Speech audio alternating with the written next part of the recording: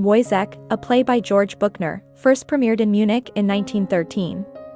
While Buchner did not finish the play before he died, it was finished posthumously by a team of playwrights, editors, and translators working together. Since its premiere, Woyzeck has become an important and influential piece of drama.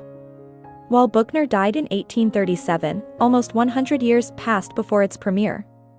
It wasn't even published until 1879, over 50 years after Buchner's death. These facts alone make Woyzeck an intriguing piece of literature and worthy of study.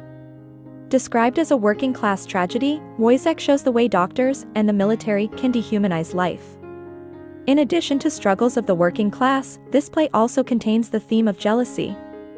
This play garnered admiration among naturalists and other playwrights, influencing expressionist drama, a modern movement that took hold in the early 20th century. Buchner derived inspiration from the play from a man named Johann Christian Woyzeck. He was originally a wigmaker in Leipzig, but over the course of his life he became a soldier. In 1821, he was living with a widow named Christian Wust. Driven by jealousy, he killed her and was sentenced to public beheading. While public executions in many countries have fallen out of favor, it is worth noting that at the time that Buchner was writing, they were still in use. At such executions, the condemned were permitted to speak to the public one last time. These executions also ensured accountability and allowed the state to demonstrate its power to the people, or in cases such as the French Revolution, demonstrate the power of the people to the state. In Buchner's play, the main character is named Franz Woyzeck. A soldier stationed in a provincial town, Franz lives with Marie. They have a child together but are unmarried. The child and Marie both face censure because of this. In order to make ends meet, Woyzeck moonlights by not only completing extra little tasks for the captain, his commander, but also by offering himself up as a test subject in the doctor's experiments. One such experiment requires that Franz limit his diet to peas. Suffering from a lack of proper nutrition, he begins to hallucinate.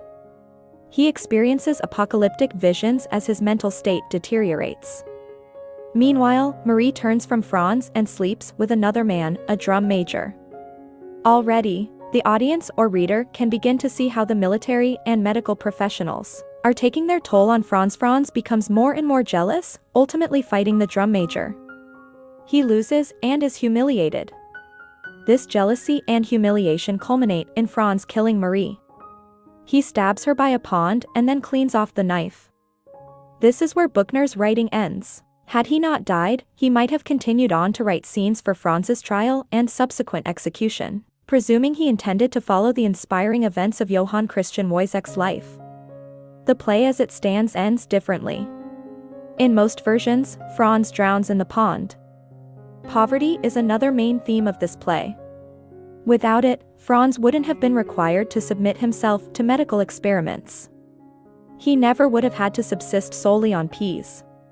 He might not have hallucinated or become jealous enough to lose Marie's attentions and later fight the drum major. If those things had not occurred, he wouldn't have killed Marie or drowned in the pond. Even the captain has a part to play, as he tells Woyzeck that he could not possibly have morals since Woyzeck is not wealthy. Over the years since Woyzeck finally premiered, there have been many works inspired by Buchner's play.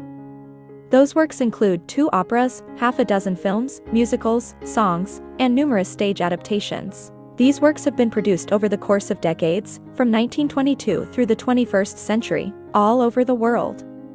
So many works influenced by Buchner's final play suggest that the themes are still relatable. Georg Buchner himself had a short life.